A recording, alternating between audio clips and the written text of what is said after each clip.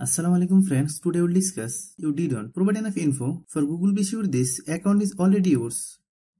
I will discuss with you today when this problem occurred. Hope you watch the whole video. First, open in your browser and search google.com. Then click sign in. Enter your email address.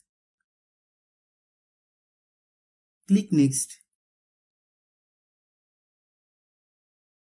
When asking for password, here we skip the password. Or when you click forget password,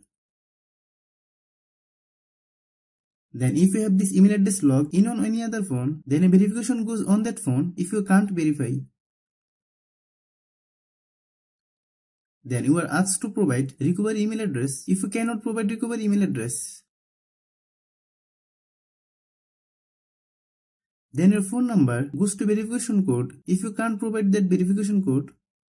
This problem will appear on your screen only when you fail to provide all the information to Google.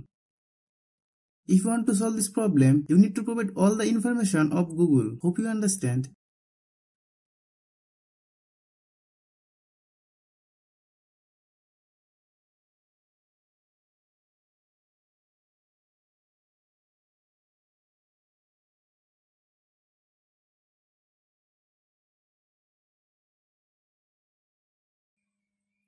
Thanks for watching.